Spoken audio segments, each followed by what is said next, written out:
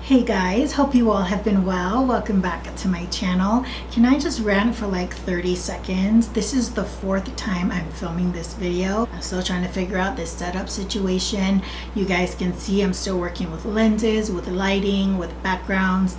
Bear with me, but I'm just on the verge of just giving up on this video because of how many times I've had to film it. Rant over. On today's video, I'm going to be sharing with you my top 10 must-have items. Now, these are not recommendations for you guys to try out. These are things that I absolutely love for my skin type, my makeup preferences, and just what I need in order to be satisfied with doing my makeup. So if you're interested in what those 10 products are, I hope you decide to stay tuned. We're gonna get straight into it. Item number 1 is the L'Oreal Voluminous Carbon Black Mascara. This is by far my favorite mascara that I've ever found. I do use the waterproof and the regular formula. I love how black and rich the pigment is. I love the gradual amount of volume that it offers the lashes. The waterproof version really keeps the lashes at attention and staying that way all day. And just the consistency, I feel like it dries up a bit more quicker than some other mascaras do, and I prefer that. I feel like it coats it a little bit better, at least to my liking. And with 2 solid layers, I'm good to go, and I've never been disappointed. I find myself even now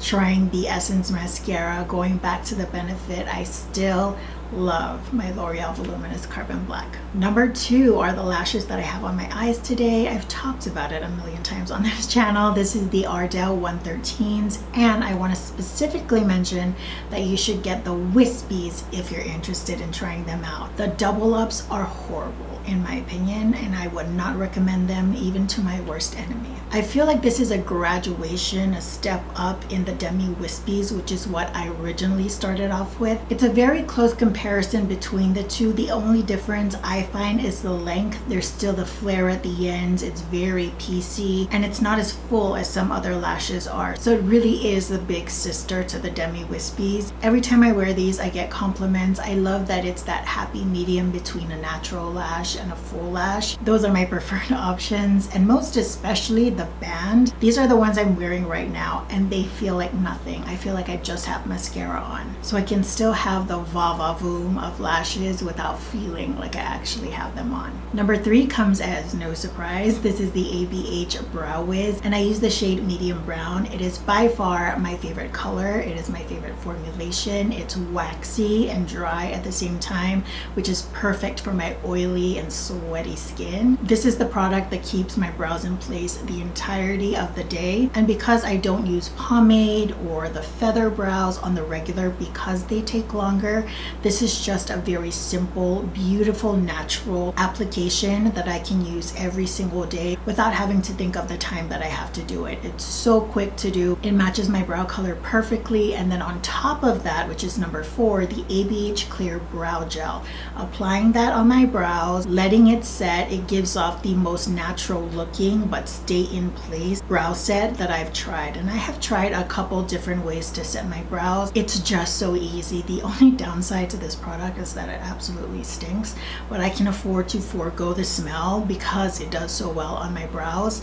This is what I use on the regular. The feather brows and the pomade are really just for camera purposes. So in my everyday life, the ABH Brow Wiz Pencil and the Clear Brow Gels are my go-tos. If I see them on sale on websites, I always pick them up. I think I have like 3 backups ready to go, which seems excessive, but the reality is I run through brow pencils the quickest out of anything in my collection, so having them always in stock is a must for me. So we've got quite a few ready to go. Number 5, the NARS Radiant Creamy Concealer. I know I've tried many concealers. You're seeing me use the e.l.f. one a lot, the Makeup Revolution. That's what I have in stock right now, and 2 of them are just about done. I know, I can't believe it. I actually finished concealers, but still nothing touches the NARS Radiant Creamy Concealer. I use the shade Ginger. It's the one that matches my skin tone the closest. The formulation, the texture of it, how smooth it is. It's a thin, creamy, but also also very well pigmented concealer, so it doesn't feel heavy on the eyes but gives you really good coverage. And your girl needs it because, you know, these things are getting dark. I've seen some things in life, okay? And my fine lines, my wrinkles down there,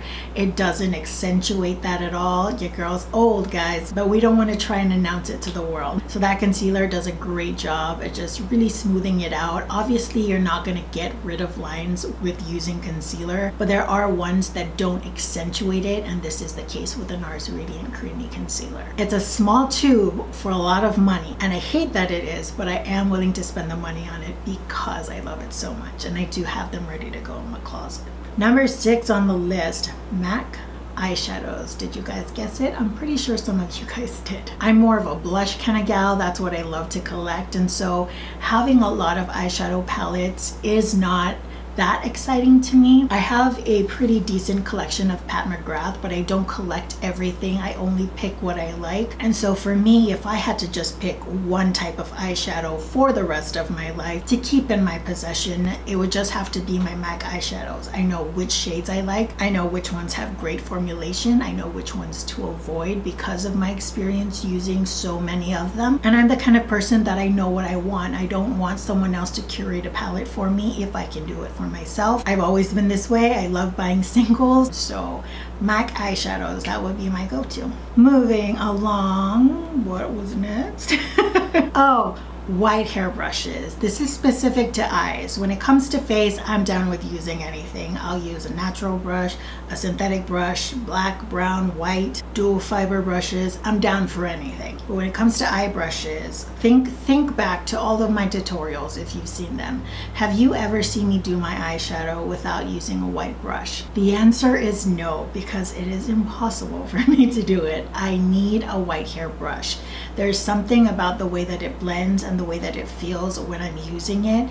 It feels right, you know? There certainly are brushes that are better than others. The Morphe ones are very different to my MAC, different to my Hakuhodo. I naturally want to use them over all the other ones. With the exception of the 224 and a couple other dark hair brushes, I'm pretty good with just living with white hair brushes. I know they stain like crazy, but I'm willing to just oversee that in order to just have that quality of brush in my hands. I just need it. Without it, I feel like I'm gonna have the worst eye look. Next up, we have MAC's Cork, and I feel like this can definitely change to just being a mid-tone neutral brown. That is my favorite lip liner shade to use with my complexion. I recently got the NYX Nude Truffle Lip Liner, and I've been loving that as well. So I'm not closed off to the idea of trying to get something cheaper. If you have recommendations, like ones from ColourPop, let me know. I don't want to pay, I think, the $19 that Cork is, but I just go back to it because I love the shade of it. Mid-tone neutral brown. That's what I'm looking for. I think you'll be able to tell from the camera that my lips, the outer portions of it, are dark. So when I try to blanket it out with one lip color, it looks very off. So in order to bring back that natural look of my lips, I do have to darken it up a bit on the edges, and I feel like Cork does that for me every single time. Any lip product that I have, I can use Cork and I know that I'm gonna make it work.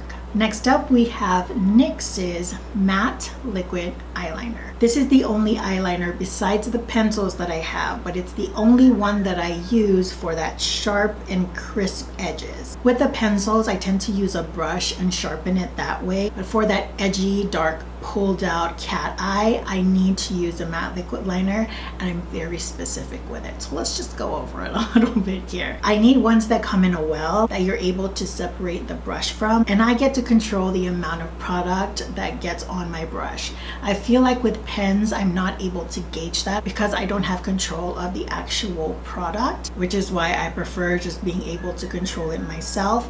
But furthermore, I need it to be matte, guys. The glossy, semi-glossy finishes do not work for my crinkly, wrinkly, and very textured and bumpy kind of eyelids. The glossier, the more accentuated those lines look, and I'm not about that. I want my eyeliner to look flat, and I don't want it to accentuate nothing that I got going on my eyes. So the more matte it is, the better it looks. And I remember when NYC used to make it, that's the one I used to use, and then they closed, they shut down. I don't know where they went, and I remember freaking out. I was texting my best friend and I said, I really need this liner and I don't have any more. I think she had gone to Target and she was texting me and she said, I don't see NYC, but NYX has a matte liquid liner. Do you want me to pick it up for you? And I said yes, and I was still devastated. So when I got it, I was like, thank you, Jesus. I don't know